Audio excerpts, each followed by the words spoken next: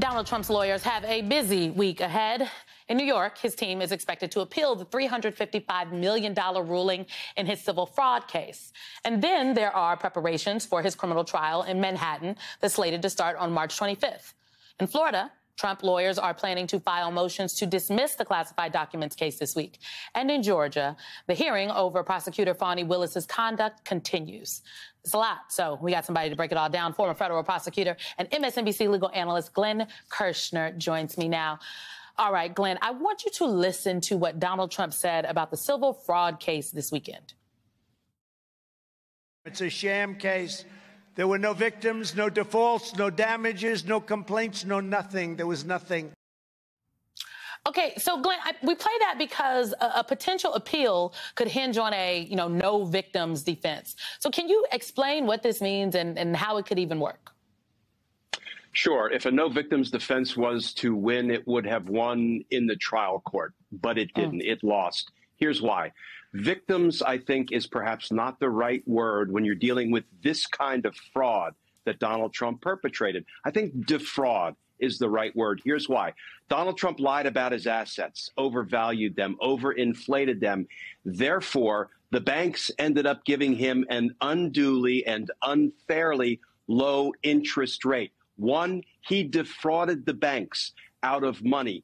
Two, the banks could have used that money to loan, extend loans to other businessmen and women. So it may not be that we think of, victims the way we would think of victims in a violent crime case, but the banks were victims, and the people who could have otherwise received loans if Donald Trump had not defrauded the banks out of that money are victims, just not the kind of direct victims we ordinarily think about. But Donald Trump's claim that somehow he has some right, some winning issue on appeal because he keeps saying there are no victims, that's a bunch of nonsense. Okay, so what do you make of the way that he just rails against the lawsuits against him like that, especially as we are looking ahead to a criminal trial? Before this, all of the judgments we've seen have been civil trials. It's been about the money, but the next couple ones are potentially about his freedom. He sings the song of a loser. He has an unabated string of losses. He has lost civil case after civil case. And I would actually argue, Simone, that he lost a criminal case, albeit by proxy. His organization, his namesake, the Trump organization that he headed up, was criminally convicted of 17 felony counts for a 15-year-long criminal scheme to defraud. No, he wasn't at counsel table, but he lost that case, right? That was his organization that he built, and he ran in a way that was corrupt. And think about it. There are 3 juries now, 2 civil and 1 criminal in the Trump org case. And all of those juries unanimously ruled against Donald Trump or against his organization. That's 30 jurors total that ruled against Donald Trump. That is important foreshadowing for what he's about to experience in his criminal cases. You did. You wrote a piece that said just that. So saying that the civil fraud trial ruling is a predictor of what's to come in his criminal trials, and the juries are a key reason for that prediction.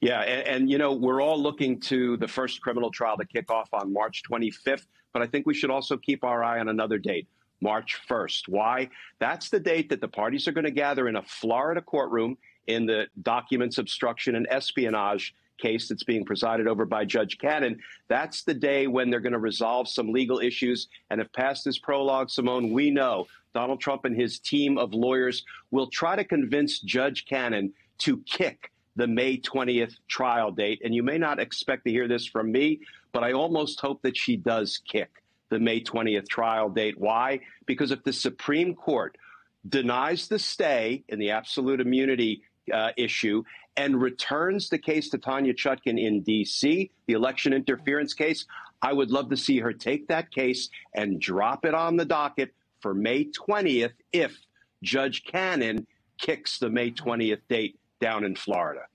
Okay, interesting theory then, Glenn. Okay, so Trump's tried and true tactic is this delay, delay, delay.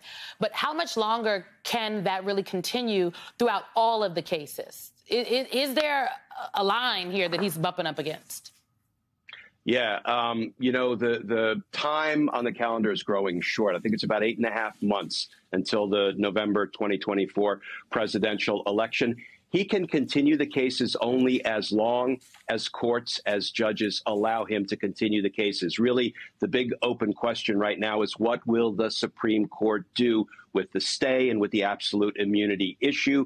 I don't think there's any basis for them to either grant the stay or to take the absolute immunity issue up on appeal. But if they do, boy, they will be doing Donald Trump an enormous favor, because that will inevitably delay his D.C. prosecution. I think he's going to run out of luck. I think he's going to run out of time. And I think we are going to see one and perhaps even two criminal cases tried before the November election.